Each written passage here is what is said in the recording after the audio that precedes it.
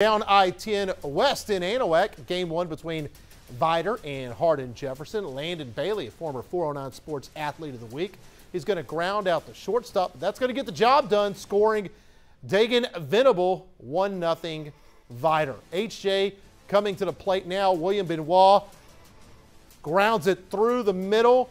Brighton Abney, he will score, and we are all tied up at 1 apiece. Still in the second inning. Hawks looking for more.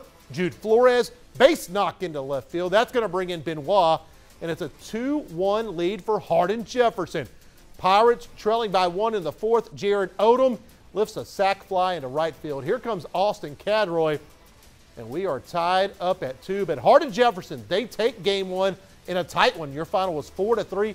Series continues in Anahuac tomorrow at 7:30 p.m.